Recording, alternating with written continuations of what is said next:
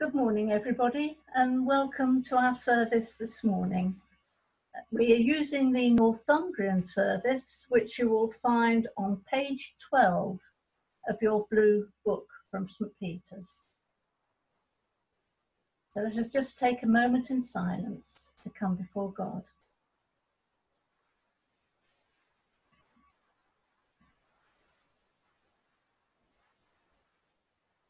One thing I have asked of the Lord, this is what I seek, that I may dwell in the house of the Lord all the days of my life, to behold the beauty of the Lord and to seek him in his temple.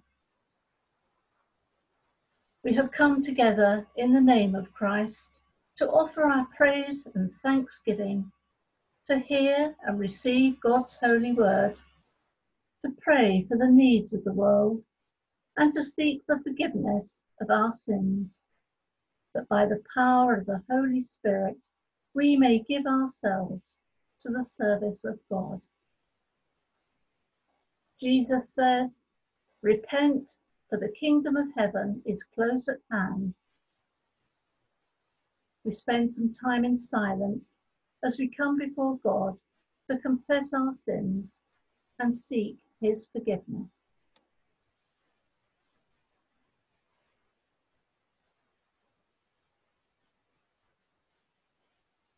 Who is it that you seek? We seek the Lord our God. Do you seek him with all your heart? Amen. Lord, have mercy.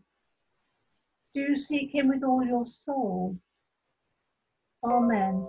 Lord, have mercy. Do you seek him with all your mind? Amen. Lord, have mercy. Do you seek him with all your strength? Amen. Christ, have mercy. May the Father of all mercies cleanse you from your sins and restore you in his image to the praise and glory of his name, through Jesus Christ our Lord. Amen. Blessed is the Lord, for he has heard the voice of our prayer. Therefore shall our hearts dance for joy, and in our song will we praise our God. The night has passed, and the day lies open before us. Let us pray with one heart and mind.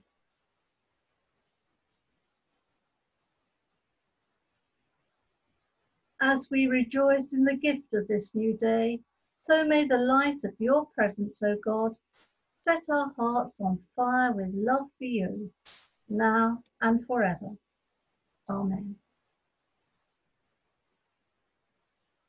The appointed psalm for this morning is Psalm 121, and you will find it on page 15 of the notice sheet.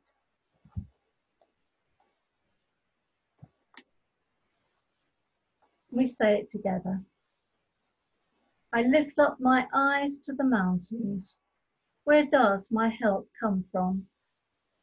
My help comes from the Lord, the maker of heaven and earth.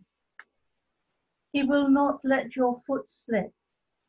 He who watches over you will not slumber. Indeed, he who watches over Israel will neither slumber nor sleep. The Lord watches over you. The Lord is your shade at your right hand. The sun will not harm you by day, nor the moon by night. The Lord will keep you from all harm. He will watch over your life. The Lord will watch over your coming and going, both now and forevermore. Glory to the Father, and to the Son, and to the Holy Spirit, as it was in the beginning, is now, and shall be forever. Amen. Now Veronica's going to read our first reading. The reading is from Jeremiah chapter 31, lines 1 to 7. At that time, declares the Lord, I will be the God of all the families of Israel, and they will be my people. This is what the Lord says. The people who survive the sword will find favour in the wilderness. I will come to give rest to Israel. The Lord appeared to us in the past, saying, I have loved you with an everlasting love.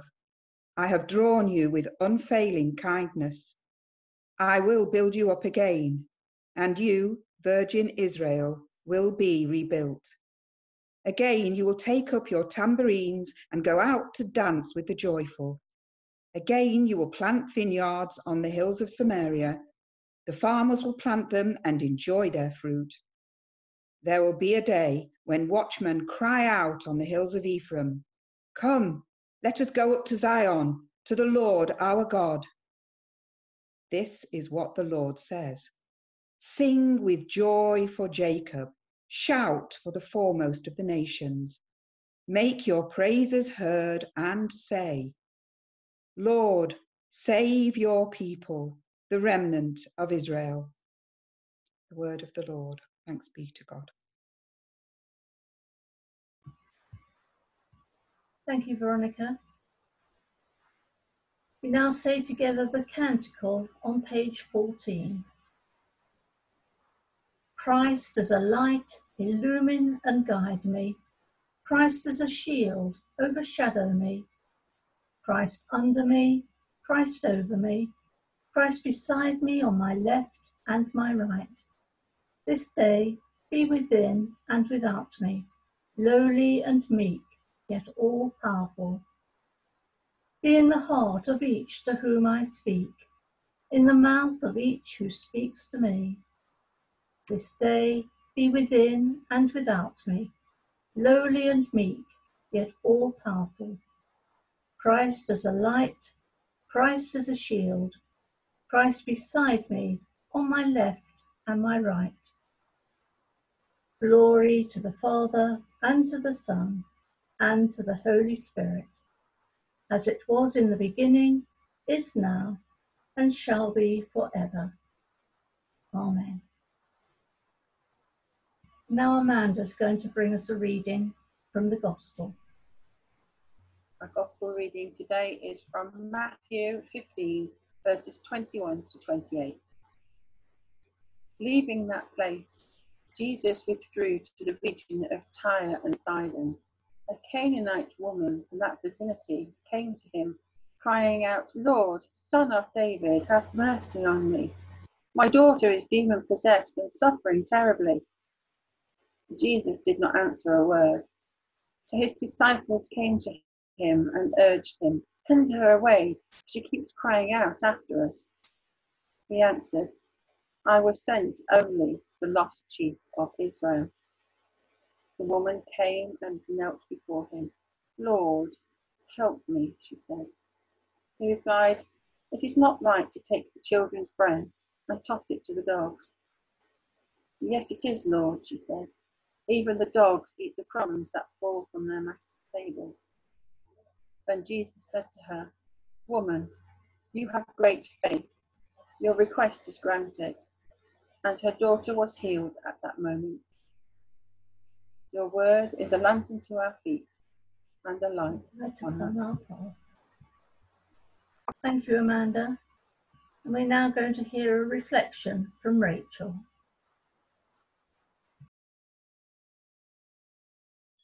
May the words of my mouth and the meditations of all our hearts always be acceptable to you, O Lord. Amen. Today's reading makes for rather uncomfortable reading, doesn't it? Jesus' attitude appears somewhat contrary to what we might expect. It's all rather shocking. It looks as though Jesus is refusing to help someone in need, and refusing on the grounds that she is the wrong race. It seems as though the issue of race is always current. But the thing here is, Jesus' fundamental mission is being defined, underlined if you like. Jesus' mission is very specific.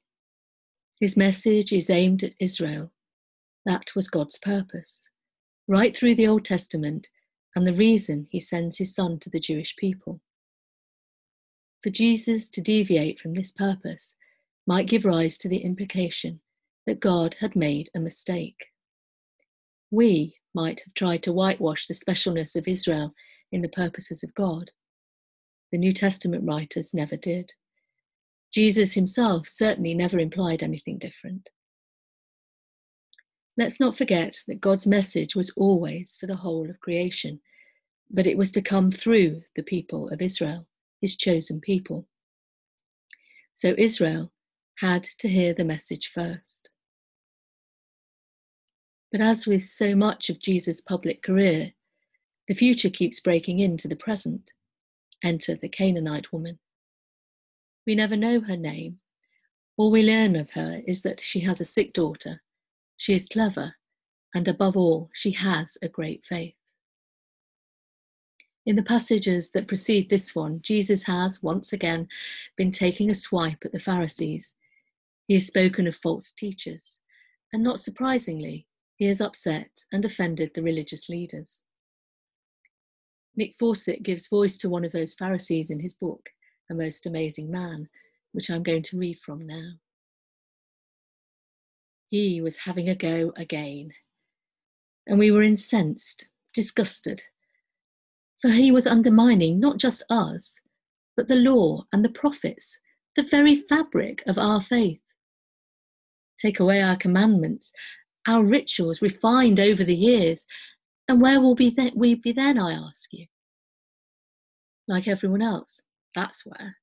No different from the common herd, as unclean and unworthy as any. So what was he thinking of, contradicting our customs like that, rewriting our rules, as if he could see into our heart and judge between good and bad, right and wrong? Instead of questioning what came out of our mouth, he should have looked to his own. For his teaching was madness, heresy, leaving even his own disciples concerned. Yet, if they could see where his words were leading, apparently he couldn't. For when some Canaanite woman turned up seeking his help, he applauded her faith, as though a Gentile, a heathen, could teach us of God, as though all it takes to earn his favour is to express trust and admit need. Can't mean that, of course, for it would open the door to all and sundry, to anyone and everyone becoming his people. And surely not even Jesus would go that far. Would he? What we are given here, what those listening to Jesus were given, was an object lesson in faith. In order to teach this object lesson in faith, Jesus initially does not reply, but the woman is not deterred. And Jesus had no intention of deterring her faith. When the disciples urge Jesus to send her away, Jesus explains to the woman that his present mission is for the Jews alone. This does not deter the woman. She is confident of Jesus' ability and willingness to help. She persists with her request. Even when Jesus likens her to a dog, she isn't deterred. Her response is clever and insightful. Even the dogs are entitled to the crumbs that fall from their master's table.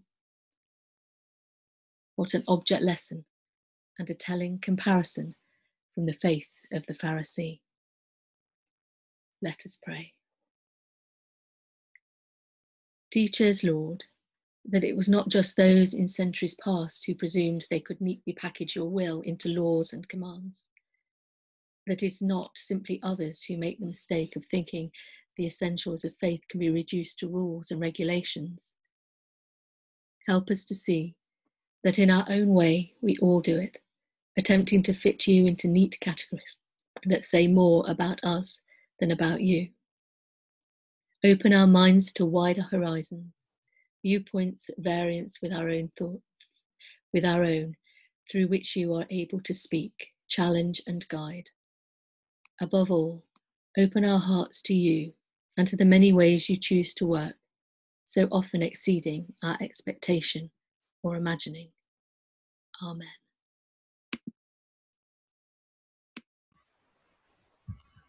Thank you, Rachel. Now let us affirm our faith in the words of the Apostles' Creed, which you'll find on page 15. I believe in God, the Father Almighty, creator of heaven and earth. I believe in Jesus Christ, his only Son, our Lord, who was conceived by the Holy Spirit, born of the Virgin Mary, suffered under Pontius Pilate, was crucified, died, and was buried. He descended to the dead. On the third day he rose again. He ascended into heaven. He is seated on the right hand of the Father, and he will come to judge the living and the dead. I believe in the Holy Spirit, the Holy Catholic Church, the communion of saints, the forgiveness of sins, the resurrection of the body, and the life everlasting. Amen. You will find today's collect on page 15 of your notice sheet. We pray together. Almighty and everlasting God, we beseech you to direct, sanctify, and govern both our hearts and bodies in the ways of your laws and the works of your commandments, that through your most mighty protection, both here and ever, we may be preserved in body and soul, through our Lord and Saviour Jesus Christ, who is alive and reigns with you in the unity of the Holy Spirit, one God, now and forever. Amen. And now Rachel's going to bring us the intercessions.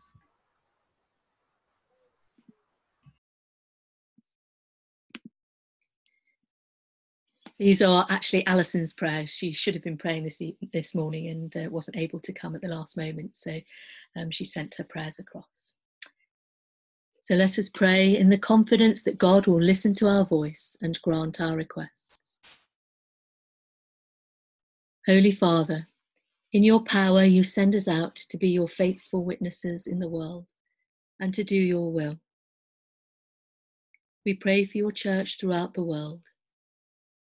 Look in mercy on your people and break down the barriers which keep us from you and from each other. Strengthen us in our faith. Give us grace and pour the gifts of your Holy Spirit upon us, that the world may believe that you sent your Son to be our Saviour. May we remember that, although the church building remains closed, we are the living body of Christ in the world.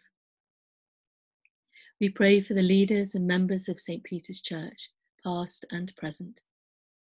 We give thanks for the fellowship we enjoy in Chellaston between the three churches, and we pray for each other now.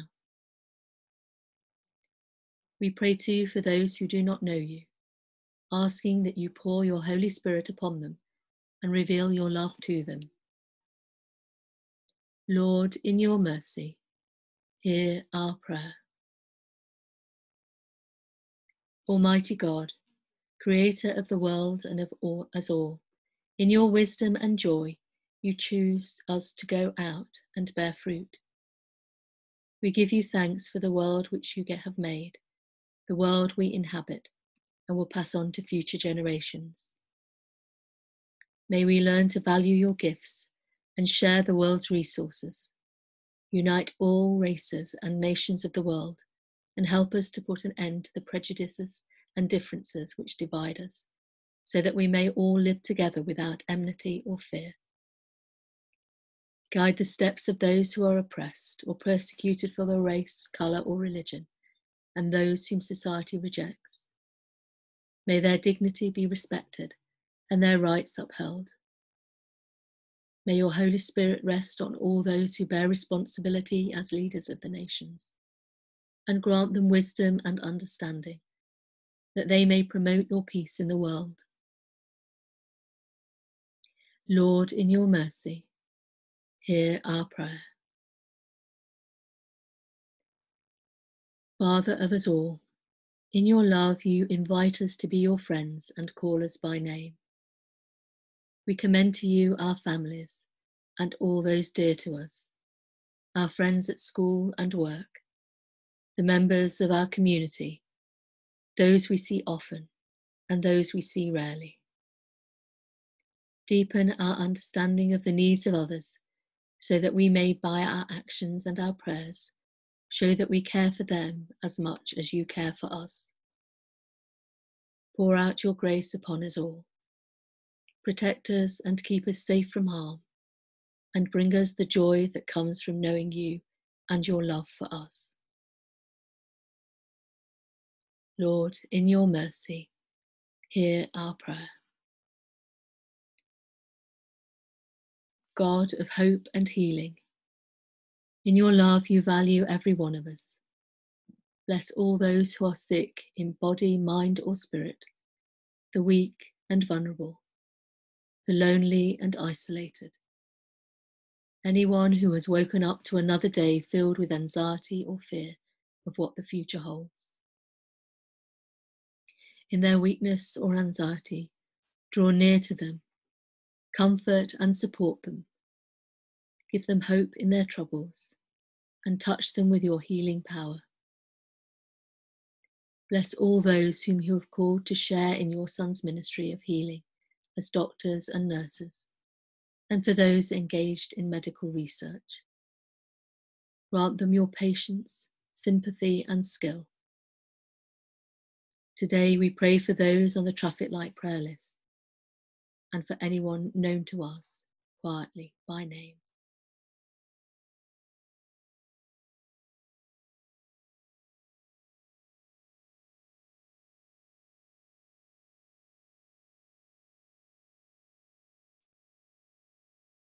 Lord, in your mercy, hear our prayer. God of everlasting life, in your love you rose from the dead to bring us to everlasting life. We pray for all those who mourn the loss of loved ones, and we give thanks for their lives and rejoice in the certainty that they are now with you in your loving embrace in heaven, where we will join them. We pray for the families and friends of those who have died recently and those who miss them. Today we pray for Alan Keep, Dora, Fred Phillips, Audrey Harrison, Greta Erdley, Brian Cripps, Val Cole, and Christine's husband's sister's partner. We pray for all who have died this week from the virus, and we remember all those dear to us whom we see no longer. Let us remember too those who die every day in war, from hunger or in fear.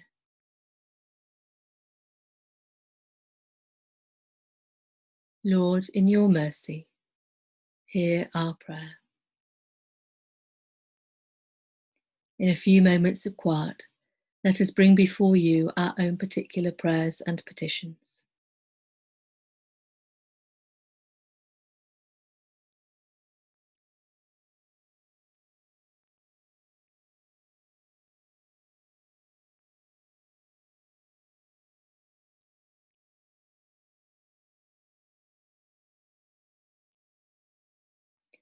Merciful Father, accept these prayers for the sake of your Son, our Saviour, Jesus Christ. Amen.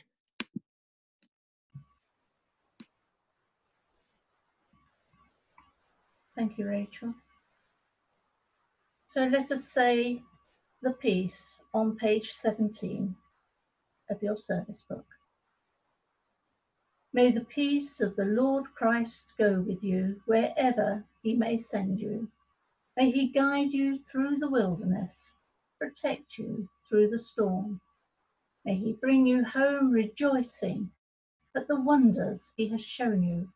May he bring you home rejoicing once again into our doors.